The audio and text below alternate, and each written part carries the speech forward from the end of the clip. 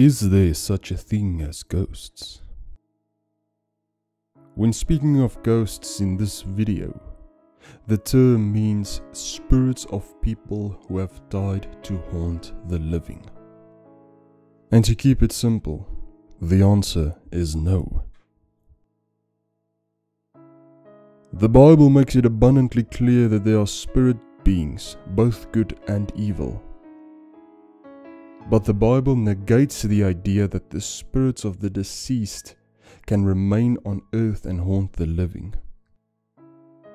Hebrews 9 verse 27 tells us that man is destined to die once, and after that to face judgment.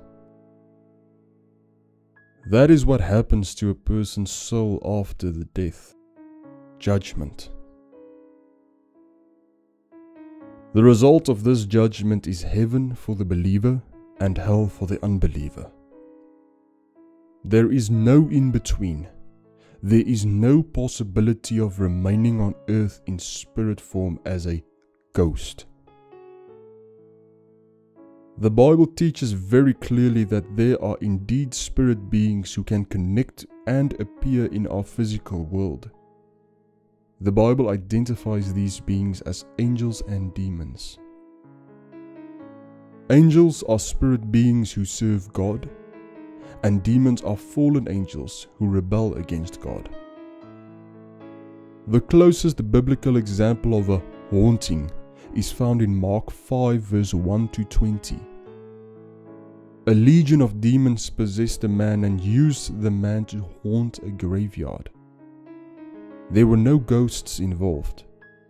It was a case of a normal person being controlled by demons to terrorize the people of that area.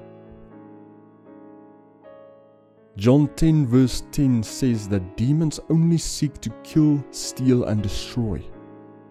They will do anything within their power to deceive people, to lead people away from God. This is very likely the explanation of ghostly activity today, whether it is called a ghost or a poltergeist.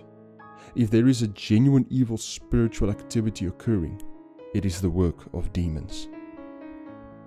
Do not by any means associate yourself with the paranormal, as you are entering dangerous territory. Remain in God's word and faithfully stand against evil.